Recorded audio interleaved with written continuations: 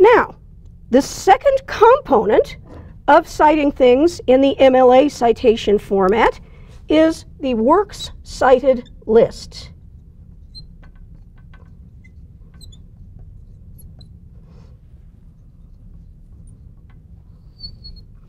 Now, the Works Cited list is where you put all of the details about your sources.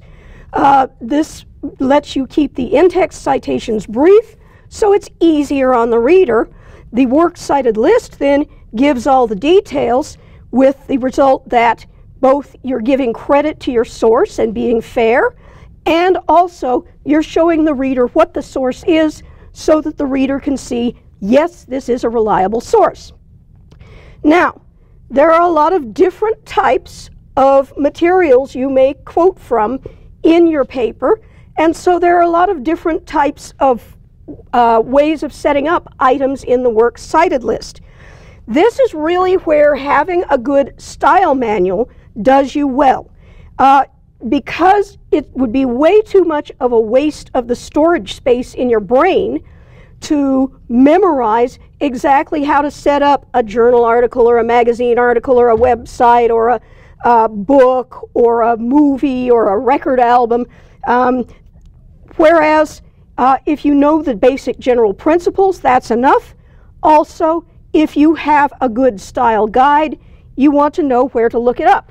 So for example, in this book, if I'm doing MLA style, there's a tab here that has the MLA format. And if I go through, I can see how to cite articles in journals, newspapers, freestanding digital files, you name it, it's in here. If you don't have a good style guide, this once again is where you want to know where to look things up online. Don't bother memorizing things, especially with modern technology and how things are changing very rapidly. Even if you have a good book, it may be out of date by the time it even gets to you, because it takes a long time to print a book. So if you either don't have a book or your book is either sketchy or old, go online, look up the Purdue Online Writing Lab. If you do a web search for Purdue OWL, that one gets updated so you can be sure that's going to have the most up-to-date information about exactly how to format the items in your Works Cited list. And by the way, the Purdue OWL has more than just the MLA. I know it does the APA as well. It may also do Chicago, and it may even do some of the other more obscure styles. So if you don't have a good book, go online to look up the Purdue OWL for the information you need. Now, I'm going to give you a couple of examples of how things are typically set up. So for example, if you have something from a book, you would start with the author's name, and you'll use the last name first, and I'll go into that more in a moment. So if I've quoted something from Henry Ford, I might have Ford, comma, Henry, period. And then, by the way, this isn't a real book, I'm just making it up for the purposes of this exercise. You'd have then, after the author's name, you'd have the title of the book. My Life in Industry. This will be underlined if you're handwriting. If you're on a computer where you can do italics, italics is the standard way to do it. Italics and underlining are interchangeable. They both mean the same thing. So you have the title of the book in italics or underlined, and then you'll have what's called the imprint, which is the publication information about that particular source.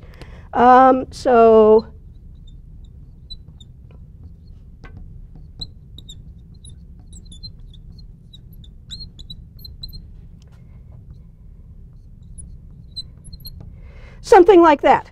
So what you have then is the place the book was published, the publisher of the book, and the year it was published. So that's how you would set up a book in a Works Cited list. Now, you may have something that comes from a magazine article, say. In that case, we would have, again, the author's name, last name first.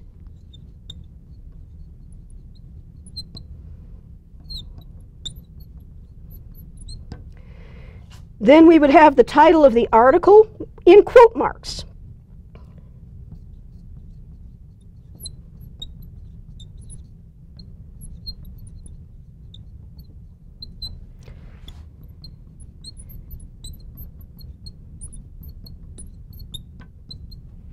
And then we would have the name of the magazine, italicized or underlined. Italicized is the preferred format, but if you're handwriting, it has to be underlined. And then you would have the date of the magazine.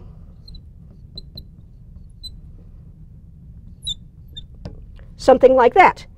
So, now we're looking at a couple of issues. One is, you'll notice we have the last name first, and that is because in the MLA Works Cited list, we put things in alphabetical order by last name.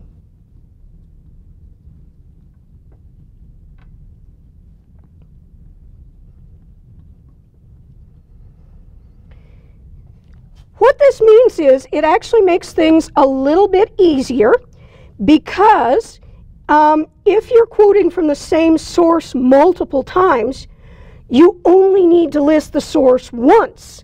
Because it's all alphabetical, you don't list it in the order it shows up in your paper. And you sort things alphabetically. That way, the reader will see the in-text citation that says Ford, and then the reader can come to the Works Cited list and look for Ford. So when it's alphabetical that way, this is nice and efficient. One of the things that happens with some styles of citation, you're supposed to put the citations in the order that they show up in your paper. And in that case, if you've used a source more than once, you have to have some way of listing it more than once. Whereas in the MLA style, you can use this thing in any order, no matter what. It's going to be there in alphabetical order so the reader can find it. Now, things get a little more complicated if you have something from a website. And this is one of the areas where things change rapidly in terms of the accepted order for things to be in and the types of information. Now, in my classes, I'm not particularly picky about exactly what order the information is in, but it does have to be complete information. You cannot put just the web address of something and call that your Works Cited list. That does not give the reader enough information.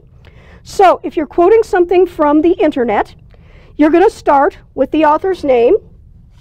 And by the way, even if you don't find a particular human being as an author, you want to look for an organization to credit as the author. If you've got something from a web page, then usually the organization that runs the web page, that's going to be your author. So say I got some statistics from Mothers Against Drunk Driving.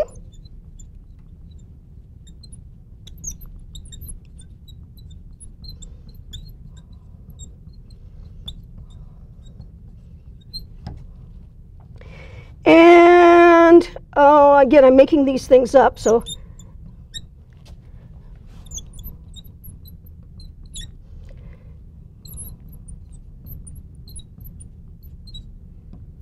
So that might be the title of the article. Then I might have the name of the website where this shows up.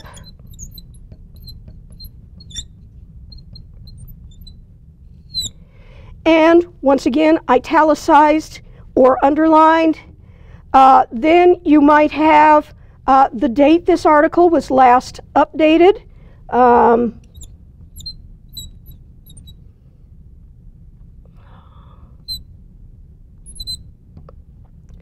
And then you would have the web address.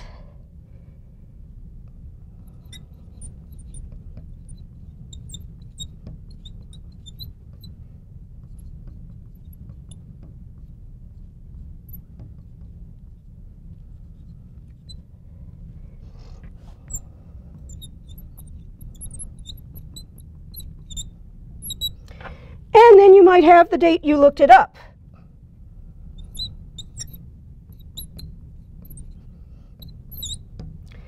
Now, this is kind of flexible and vague, but we do have not just the web address. we have a whole bunch of other things besides it. So we've got the author, which in this case is a corporate author. We have the name of the article in quote marks.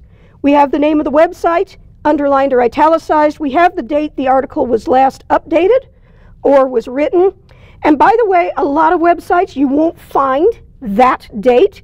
If you look at your website and you can't find a date on the website for when it was updated, don't worry about it. Just leave that part off. You have the address of the website, and notice it's not just mad.org, it's mad.org/statistics/New Mexico. You want to give complete information about that as well, and then the date you looked it up.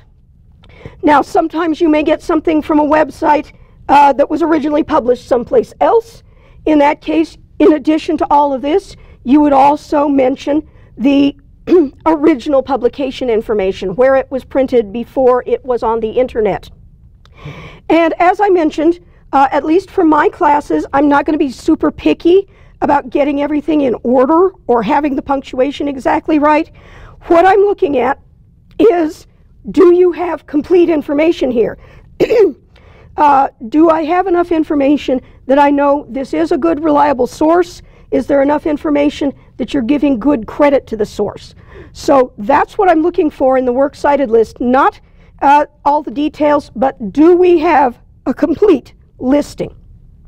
Oh, and by the way, one other thing I ought to mention, when do you use italics or underlining as opposed to when do you use quote marks?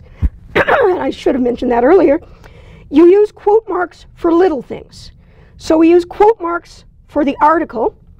We use italics for a book. We would use quote marks for a chapter within the book. We would use quote marks for a song, italics for the record album the song was on. Not that very many people use record albums anymore. But that's the thing to remember. Quote marks are for little things, italics are for big things. So that's one of the things you can remember as you're setting up your works cited list.